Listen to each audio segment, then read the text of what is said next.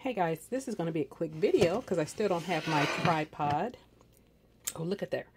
That is a Darius Cook's, not a slow cooker, but a pressure cooker, rice cooker. It's like a multi-cooker. I'm going to give you guys a review on that. I just opened it yesterday. I've had it for a few months, but some stuff I don't like. I unboxed it, but then I was like, well, it's a learning curve on it, so I wanted to see how it worked and everything. So I'll give you guys a review on that later, but this is what I'm going to do. I'm not doing anything much. I'm having a snack today, and right over here I have some this is hot. I have some tamales that I just steamed, and this is not traditional, but I actually like enchilada sauce with my tamales. And I know it's not traditional, but I don't have any enchilada sauce. And I don't feel like making any, but I'm going to make some quick tamales, some quick enchilada sauce. And it's not traditional. It's not how you make it, but it's what you can do in a pinch. So I'm going to show you guys something really quick. I have in here a little bit of avocado oil, probably about, not even a tablespoon, about 2 teaspoons. And then I put about 2 tablespoons of butter in here. Okay. And usually it's like 10 to 12 ingredients for enchilada sauce, but this is something you can do in a pinch. Okay, so people that make enchilada sauce, don't come for me. This is just something really quick. Hold on. Okay, guys, now that that is all melted, I'm going to add some chili powder. I'm going to say about a tablespoon and a half, maybe a little bit more, maybe. And I'm just going to cook that in this chili powder. Oh, you know what? Hold on. I need to get a little bit of flour.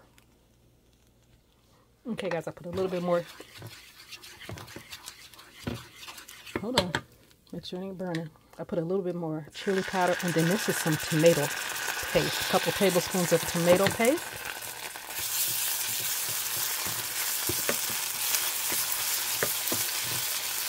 Down a little bit, and then I'm going to add a little bit of flour.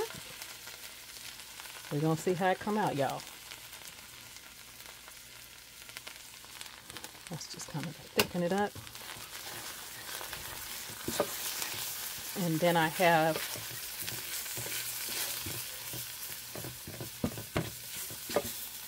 I'm going to cook that off for about a minute or two. Hold on. Okay, guys, then I'm going to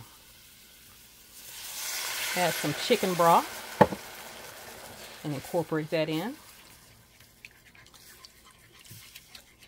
Let me get a whisk. Okay, guys, I got a whisk. And you're just going to keep whisking it till you get all those lumps out. It's a little bit thick. I'm going to add either some more chicken stock or chicken broth, or a little bit more, or a little bit of water. I added some water because I think I had enough chicken. And then you're going to season to taste. I'm just going to add a little bit of seasoning because that chicken stock has a lot of salt in it. And then, you know, add a little pepper, your all-purpose seasoning or whatever. Taste it to see if you got the taste you want. And that is a quick, cheat enchilada sauce. And I'm going to put it over some enchiladas. So give me a second.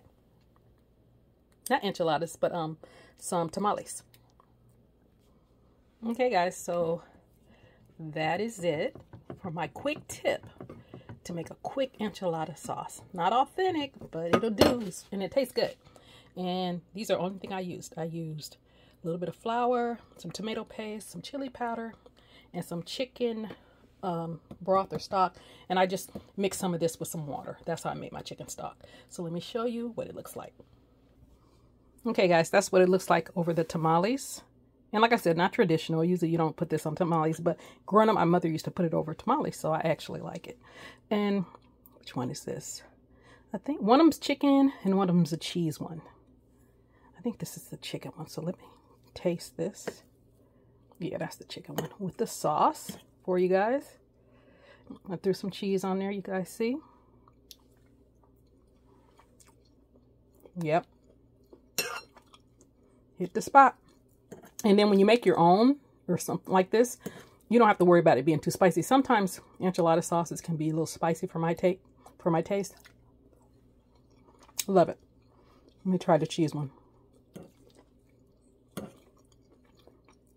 And this, the one with the chicken, this lady was selling them. My husband bought it, and that's what that. And she makes them good. They're delicious. But these cheese ones are from Trader Joe's, and they're really good. They taste pretty authentic.